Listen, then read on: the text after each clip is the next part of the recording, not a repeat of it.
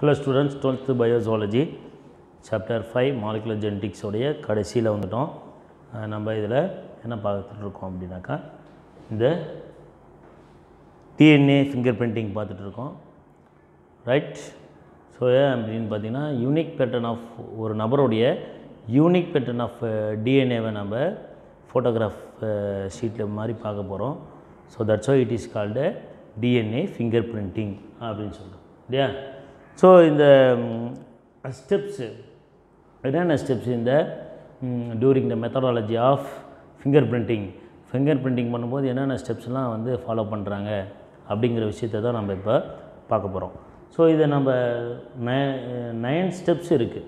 ஆக்சுவலாக பார்த்திங்கன்னா 9 step follow பண்ணி இந்த 9 மெத்தட்ஸை ஃபாலோ பண்ணி they can identify X-ray photography of VNTR of a person. புரியுதா? ஸோ எப்படி அந்த 9 ஸ்டெப்ஸ் என்ன அப்படிங்கிறத ஒன் பை ஒன்னாக நம்ம பார்க்கலாம். பட் இந்த டயக்ராமில் 11 பிக்சர்ஸ் கொடுத்துருப்பாங்க. பட் அது என்ன ப்ராசஸ்ன்றது தான் அந்த 11 கொடுத்துருப்பாங்க. ஆனால் இங்கே 9 ஸ்டெப்பு நமக்கு கொடுத்துருக்குறாங்க. சரியா? அந்த ப்ராசஸ் என்னென்னட்டு ஃபஸ்ட்டு ப்ராசஸ் எக்ஸ்ட்ராக்ஷன். இப்போ டிஎன்ஏவை நம்ம என்ன பண்ணணும்? எக்ஸ்ட்ராக்ட் பண்ணணும். டிஎன்ஏவை எங்கேருந்தெல்லாம் எடுக்கலாம்? நம்ம ஏற்கனவே சொன்னோம் கொலையான இடத்துல இருந்து என்னென்னலாம் எடுக்கலாம் அப்படின்ட்டு இல்லையா. ஸோ அது மாதிரி ப்ளட் சாம்பிள், ஹேர். சரியா? அப்புறம் என்ன பார்த்தீங்கன்னா இந்த ஹேர்னால் என்னது? ஹேரோடைய ரூட்டு. ஹேர்னால் முடி கிடையாது, முடியோடைய வேர் பகுதி இல்லையா. அடுத்தது நம்ம இந்த போன் சொல்லிட்டோம் இல்லையா. டீத், அப்புறம் செமன். ஒரு சில இந்த ரேப் கேசஸ் அப்படிங்கிறதுலாம் செமன். அதேமாதிரி வேஜினல் ஃப்ளூயிட்ஸ். ஸோ இப்படி நம்ம இதெல்லாமே நம்ம என்னவாக எடுத்துக்கிறோம் அப்படின்னு பார்த்திங்கன்னா சாம்பிளாக எடுத்துக்கிறோம். இங்கே வந்து நம்ம ப்ளட் அப்படின்னு போட்டிருக்கோம். சரி, ப்ளட்டை சாம்பிளாக எடுத்துருக்கோம் அப்படின்னாக்கா அந்த ப்ளட்டில் வந்து நம்ம செல்லை எக்ஸாக்ட் பண்ணணும். லிம்போசைட்ஸ் அந்த மாதிரி செல்லை வந்து நம்ம எக்ஸாக்ட் பண்ணணும், எக்ஸ்க்ளூட் பண்ணணும். செல்லை எடுத்து அந்த செல்லேருந்து டிஎன்ஏ எடுக்கணும். சரியா?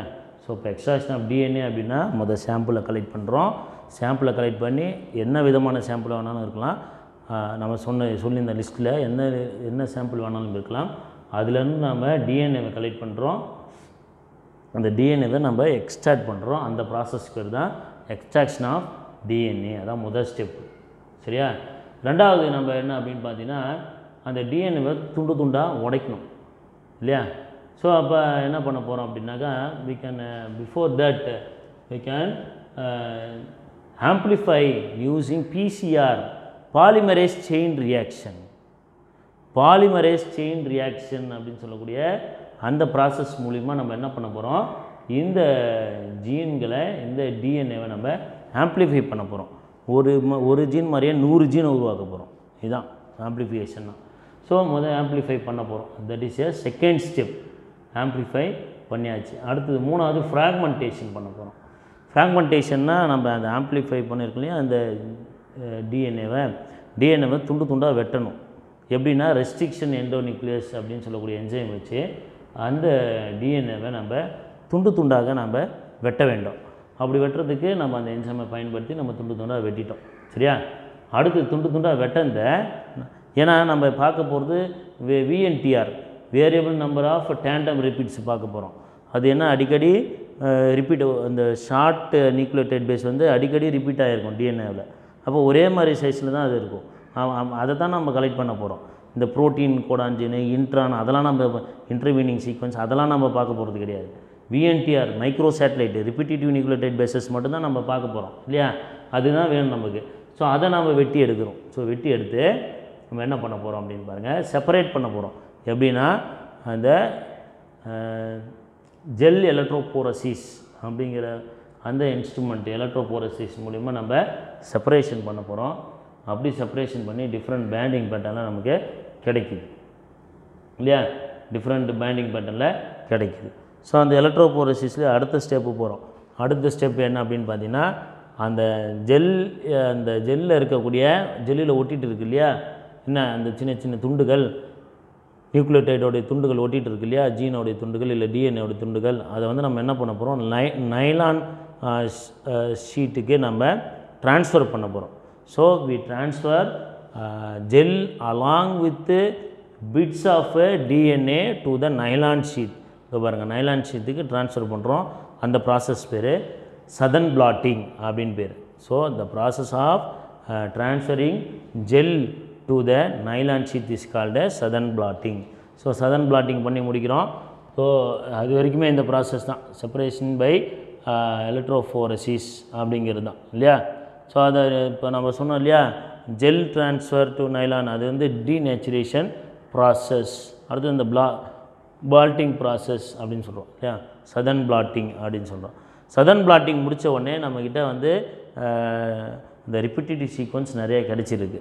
அந்த ரிப்பீட்டிவ் சீக்வன்ஸ் நிறையா கிடச்சிருக்கு. அது கூட நம்ம என்ன பண்ண போகிறோம் அப்படின்னு பார்த்திங்கன்னா, அப்போ டீநேச்சுரிங் அந்த ஒரு விஷயம் சொல்ல மாட்டேன். டீநேச்சுரிங் அப்படின்னாக்கா என்ன அப்படின்னு பார்த்தீங்கன்னா, டபுள் ஸ்டாண்டர்டு டிஎன்ஏலாம் என்னவா மாறப்போகுது அப்படின்னா சிங்கிள் ஸ்டாண்டர்ட் டிஎன்ஏவாக மாறப்போகுது. ஏன்னா டீநேச்சுரேஷன் அப்போ இந்த 2 ஸ்டாண்டுக்கு நடுவில் இந்த பேசஸ் இருக்கும் இல்லையா, இந்த பேசஸ்க்கு நடுவில் இருக்கக்கூடிய ஹைட்ரஜன் பாண்டு க்ளீவ் ஆகிடும். அப்படி க்ளீவ் ஆகிறதுனால என்ன எல்லாம் சிங்கிள் பாண்டாக மாறிடும். அதுதான் இங்கே சதன் பிளாட்டிங் அப்போ நடக்குது. சரியா. ஸோ அப்போ க்ளீவ் ஆகி போச்சு. அப்போ ரெடியாக இருக்குது. ஒரே ஒரு சிங்கிள் ஸ்டாண்டு தான் இருக்குது. இதுக்கு இந்த சிங்கிள் ஸ்டாண்டு கூட இதுக்கு இணையாக நம்ம இன்னொரு ஸ்டாண்டு சேர்க்க போகிறோம். அந்த ஸ்டாண்டு எப்படிப்பட்டதுன்னா அதுக்கு பேர் ப்ரோப். இன்னொரு ஸ்டாண்டு சேர்க்க போகிறோம், அதுக்கு பேர் என்னது ப்ரோப்.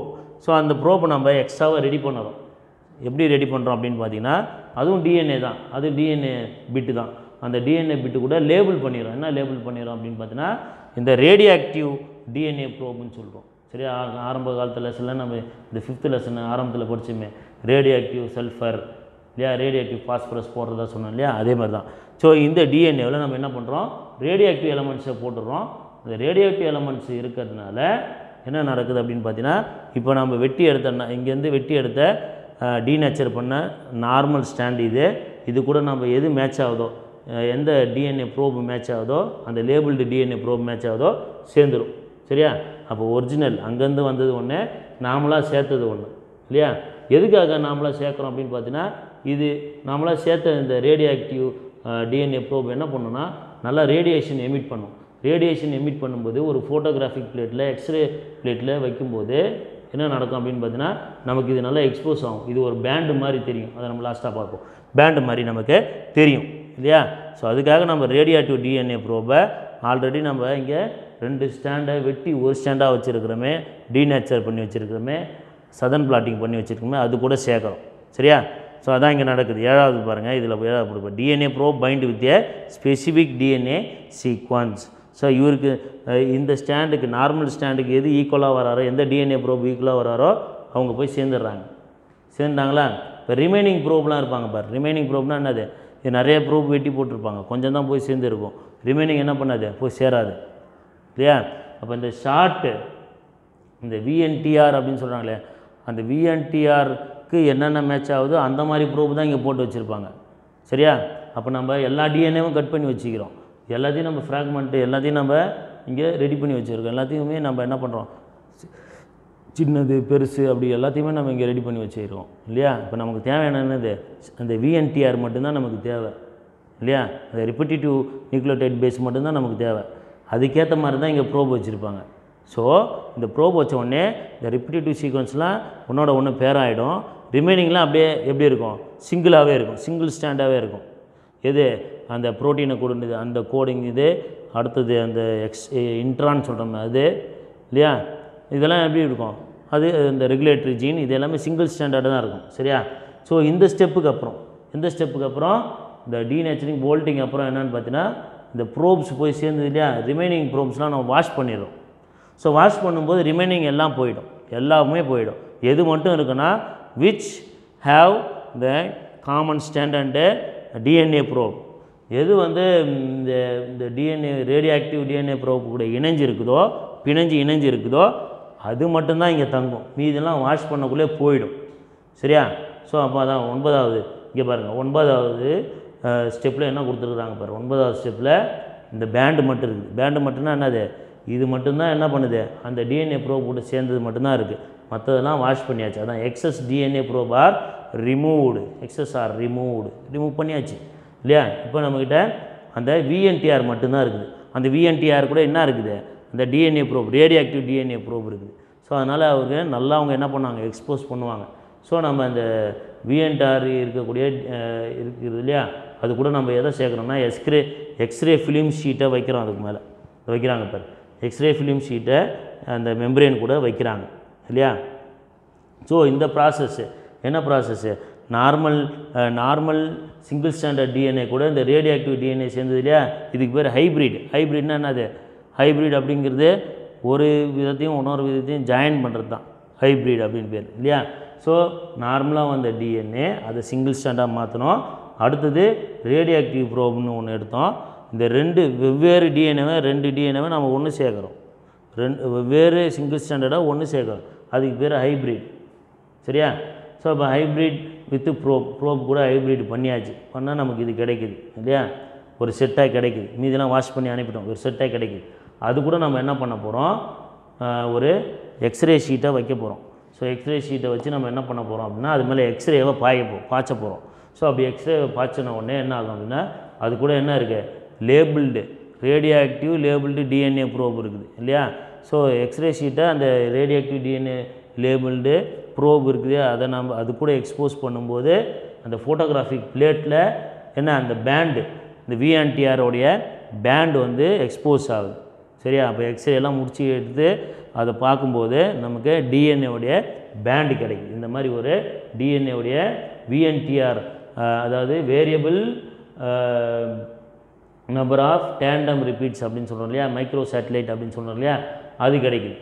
ஸோ இதை வச்சுக்கிட்டு நம்ம கம்பேர் பண்ணலாம், இதை வச்சுட்டு நம்ம கம்பாரிசன் நம்ம மேற்கொள்ளலாம் அப்படின்னு சொல்கிறாங்க. ஸோ இதுதான் என்னென்னு பார்த்தீங்கன்னா steps in DNA finger printing. So steps ஒன்றொருத்தர பார்க்கலாம், கவனிங்க. எக்ஸ்ட்ராக்ஷன்னா நம்ம டிஎன்ஏ எக்ஸ்ட்ராக்ட் பண்ணுறோம். எப்படி எக்ஸ்ட்ராக்ட் பண்ணுறோம், பிளட்லேருந்து எடுக்கலாம், அப்புறம் எதுலேருந்து எடுக்கலாம், நம்ம எலும்புலேருந்து எடுக்கலாம், அப்புறம் நம்மளோட ஹேரோடைய ஃபாலிக்கிள் இருக்குல்ல, ஹேர் ஃபாலிக்கிலேருந்து எடுக்கலாம், அதாவது ரூட்லேருந்து எடுக்கலாம், ஹேரோடைய ரூட்லேருந்து எடுக்கலாம், செமன்லேருந்து எடுக்கலாம், வேஜினல் ஃப்ளூயிட்லேருந்து எடுக்கலாம் இல்லையா. அப்படின்னா எடுத்து டிஎன்ஏ எடுத்து அதை பிசிஆர் மூலிமா ஆம்ப்ளிஃபை பண்ணி அதை கட் பண்ணி ஃப்ராக்மெண்ட் பண்ணி அதுக்கப்புறம் என்ன பண்ண போகிறோம், எலக்ட்ரோபோரோசிஸ் மூலிமா நம்ம ஃப்ராக்மெண்ட் பிரிக்கிறோம், சின்னது பெருசு அப்படின்னு பிரிக்கிறோம். பிரிச்சுட்டு டீநேச்சர் பண்ணுறோம். டீநேச்சர்னா என்ன, டபுள் ஸ்டாண்டர்டாக இருக்கிறத சிங்கிள் ஸ்டாண்டர்டாக மாற்றிட்டு சதன் பிளாட்டிங் பண்ணுறோம். அதாவது இந்த ஜெல்லு இருக்கிறத நைலான் ஷீட்டில் ஏற்றுறோம், அது பேர் தான் சதன் பிளாட்டிங் பண்ணிட்ட பிறகு ரேடியோ ஆக்டிவ் டிஎன்ஏ ப்ரோபை நம்ம என்ன பண்ண போகிறோம், அந்த டீநேச்சர் பண்ண சதன் பிளாட்டிங் பண்ண அந்த ஸ்மால் ஃப்ராக்மெண்ட்ஸ் கூட இந்த ரேடியோ ஆக்டிவ் டிஎன்ஏ ப்ரோபை சேர்க்க போகிறோம். So radio active DNA probe சேர்த்தோடனே என்ன ஆகும், இந்த ப்ரோபும் இந்த சிங்கிள் ஸ்டாண்டர்ட் டிஎன்ஏவும் ஒன்று சேரும். சரியா. அப்படி சேரன்ட்டு மீதி இருக்கிறதுலாம் நம்ம என்ன பண்ணுறோம், வாஷ் பண்ணி வெளியே அனுப்பிச்சிடுறோம். அடுத்தது நம்ம என்ன பண்ண போகிறோம், இந்த ஹைப்ரிட் எடுக்கிறோம் இல்லையா. அதான் அது இந்த ஹைப்ரிட் 8வது பாருங்கள், ஹைப்ரிடைசேஷன் வித்து ப்ரோபோ கூட ஹைப்ரிடைசேஷன் ஆகிடுது இல்லையா. அதை எடுத்துக்கிட்டு ஒரு எக்ஸ்ரே ஷீட்டு கூட நம்ம சேர்க்க போகிறோம். அப்படி சேர்த்து அதை நம்ம எக்ஸ்ரே எடுக்கிறோம். எக்ஸ்ரே எடுத்தால் நமக்கு அந்த விஎன்டிஆர் அப்படிங்கிறத பேண்டிங் பேட்டர்ன்ஸாக நமக்கு காமிக்குது. இதுதான் என்னென்னு பார்த்தீங்கன்னா steps involve in DNA finger printing அப்படின்னு பார்த்தோம். அடுத்தது என்ன அப்படின்னு பார்த்தீங்கன்னா, நெக்ஸ்ட் இங்கே பாருங்கள், அப்ளிகேஷன்ஸ் ஆஃப் ஃபிங்கர் பிரிண்டிங்கை எதுக்கெலாம் அப்ளை பண்ணலாம் அப்படின்னு பார்த்தீங்கன்னா, ஃபாரன்சிக் அனலைசிஸ், அது கிரிமினல் கேசஸ் அப்படின்னு சொல்லலாம் இல்லையா. இந்த மாதிரி இந்த கிரிமினல் குற்றங்களை நிரூபிக்கிறதுக்காக நம்ம வந்து பயன்படுத்தலாம். என்ன அப்படின்னு பார்த்தீங்கன்னா க்ரைம், நம்ம ஏற்கனவே நம்ம ஃபிங்கர் பிரிண்டிங்கில் பார்த்தோம். சி அப்படிங்கிற எவிடன்ஸ் எடுத்தாங்க, அந்த கொலை நடந்த இடத்துலேருந்து எவிடன்ஸ் எடுத்தாங்க, 2 பேரில் சந்தேகப்பட்டாங்க. இந்த கொலை நடந்த இடத்துலேருந்து எடுத்த அந்த எவிடன்ஸும் அந்த டிஎன்ஏ பேட்டர்னும் யார் மேலே சந்தேகமாக இருக்கோ அவங்களோட டிஎன்ஏ பேட்டர்னும் ஒத்து போதான்னு பார்க்குறோம். ஸோ 2 பேரில் பியோடைய டிஎன்ஏ பேட்டர்னும் அந்த கொலை நடந்த இடத்துலேருந்து எடுத்த எவிடன்ஸோடைய பேட்டர்னும் ஒத்து போகுது. அதனால் பி தான் கொலையாளி அப்படின்னு நம்ம முடிவு பண்ணோம். ஏ வந்து என்னது, அவர் ஒரு நல்லவர், ஒரு இல்லையா, பி தான் கில்ட் பர்சன், ஏ வந்து இன்னசென்ட் பர்சன் அப்படிங்கிறத முடிவு பண்ணோம். அதுக்கு இந்த ஃபாரன்சிக் அனாலிசிஸ் அப்படிங்கிறது தேவைப்படுது. அது மட்டும் இல்லாமல் பேட்டர்னல் அண்ட் மெட்டர்னல் ஒரு சில குழந்தைக்கு அதாவது அந்த குழந்தைக்கு உறவாடுவாங்க, அதாவது சொந்தம் கொண்டாடுவாங்க, அது ஏன் குழந்தை அப்படின்னு. ஒரு ஆண் சொந்தம் கொண்டாடுறார் அப்படின்னா அந்த ஆணுக்கு உள்ள ஜீன்கள் அவருடைய ஒரு சில பேட்டர்ன்ஸ் அந்த குழந்தைக்கு ஒத்து போகுதா அப்படிங்கிறத பார்ப்பாங்க. ஸோ அந்த மாதிரி ஆண் சம்மந்தப்பட்ட குழப்பமாக இருந்தாக்கா ஒரு சில குழந்தைக்கு தாய் வந்து இப்போ ஹாஸ்பிட்டலில் குழந்தைய மாற்றி போயிட்டாங்க அப்படின்னு சொல்கிறாங்கன்னு வச்சிங்களேன், அதாவது என் குழந்தை தான் அப்படின்னு ஒரு குழந்தைக்கு 2 பேர் சொந்தம் கொண்டாடுவாங்க இல்லையா? ஸோ அந்த மாதிரி அந்த 2 தாயில் யார் இல்லையா, அந்த 2 பேரில் யார் தான் உண்மையான தாய் அப்படிங்கிறத கண்டுபிடிக்கிறதுக்கும் இந்த ஃபிங்கர் பிரிண்டிங் தேவைப்படுது. இமிக்ரேட் பர்சன்ஸ், ஸோ இமிக்ரேட் பர்சன்ஸை கண்டுபிடிக்கிறதுக்கும் இந்த ஃபிங்கர் பிரிண்டிங்கே தேவைப்படுது அப்படின்னு சொல்கிறாங்க. அடுத்தது பெடிகிரி அனலைசிஸ். பெடிகிரி அனலைசிஸ் உங்களுக்கு ஏற்கனவே தெரியும், 4th லெசனில் நம்ம பார்த்துருப்போம். நம்ம பிறவியில் அதாவது நம்ம சந்ததியில் யாருக்காச்சும் இந்த மரபணு நோய்கள் இருக்குதா, இல்லை இதுக்கு அப்புறமாச்சும் வருமா அப்படிங்கிற விஷயத்தை நம்ம தெரிஞ்சுக்கிறதுக்கு பேர் தான் பெடிகிரி அனலைசிஸ். அதுக்கு இந்த ஃபிங்கர் பிரிண்டிங் டெக்னாலஜி தேவைப்படுது. அடுத்தது கன்சர்வேஷன் ஆஃப் வைல்ட் லைஃப். அப்போ வனவிலங்குகள் வன உயிரினங்களை பாதுகாக்கிறதுக்கு இது ரொம்ப பயனுள்ளதாக இருக்குது. எப்படின்னா protection of endangered species. So நம்ம அழிவின் விளிம்பில் இருக்கக்கூடிய இந்த உயிரினங்களை பாதுகாக்கிறதுக்கும் அந்த மாதிரி அழிவின் விளிம்பில் இருக்கக்கூடிய உயிரினங்களுடைய டிஎன்ஏ ரெக்கார்ட்ஸை நம்ம சேமித்து வைக்கிறதுக்கும் இது பயனுள்ளதாக இருக்குது அப்படின்னு சொல்கிறாங்க. அடுத்தது ஆந்த்ரோபாலஜிக்கல் ஸ்டடீஸ், அதாவது ஹியூமன் ஆக்டிவிட்டீஸ் பற்றின ஸ்டடீஸ், மனிதனுடைய செயல்பாடுகளை பற்றின ஸ்டடீஸ் தான் என்னென்னு பார்த்தீங்கன்னா ஆந்த்ரோபாலஜிக்கல் ஸ்டடீஸ். ஸோ எப்படி ஒரு மனிதன் ஆர்ஜின் ஆனா, எப்படி உருவானா, எப்படி மைக்ரேட் எந்த பிளேஸில் உருவாகி எந்த இடத்துல மைக்ரேட் ஆகி எப்படி அவன் வளர்ந்து வந்தான் அப்படின்ற விஷயம். அது மட்டும் இல்லாமல் ஜெனட்டிக் வேரியேஷன், நம்மளிடையே காணக்கூடிய ஜெனட்டிக் வேரியேஷன் என்ன அப்படிங்கிற இந்த விஷயத்தை நம்ம இந்த டிஎன்ஏ ஜீன் ஃபிங்கர் பிரிண்டிங் மூலிமா நம்ம தெரிஞ்சிக்கலாம் அப்படின்னு சொல்கிறோம். ஸோ இந்த வீடியோவில் நம்ம பார்த்தது என்னென்னா டிஎன்ஏ ஃபிங்கர் பிரிண்டிங்க்கு என்னென்ன steps they involved in DNA fingerprinting and also what are the uses or applications of DNA fingerprinting அப்படிங்கிற விஷயம் தான் பார்த்தோம். ஸோ இந்த பார்ட்டோட இந்த லெசன் முடிஞ்சிடுச்சு. ரிமைனிங் நம்ம அடுத்த 6வது லெசன் நம்ம பார்க்குறது இருக்கிறோம், ரைட்? ஸோ இந்த லெசனை பொறுத்த வரைக்கும் ரொம்ப வாஸ்ட் லெசன் அண்டு ரொம்ப டெக்னிக்கலாக நிறைய விஷயங்கள் இருக்கக்கூடிய இந்த லெசன் மாலிகுலர் டெக்னிக்ஸ், எல்லாமே மாலிகுலர் டெக்னிக்ஸ். ஏதோ கதை அடித்தா எதுனா போகணும் அப்படின்லாம் இல்லாமல் எல்லாமே மாலிகுலர் டெக்னிக்ஸாக இருக்குது. So you have to need more concentration for this lesson. So நீங்கள் வந்து ஒரு தடவை பார்த்து புரியல அப்படின்னா ஒருக்கு 2 தடவை நீங்கள் வீடியோஸை போட்டு பார்த்து நீங்கள் இந்த விஷயத்தை நீங்கள் தெளிவுபடுத்திக்கணும். Thank you students.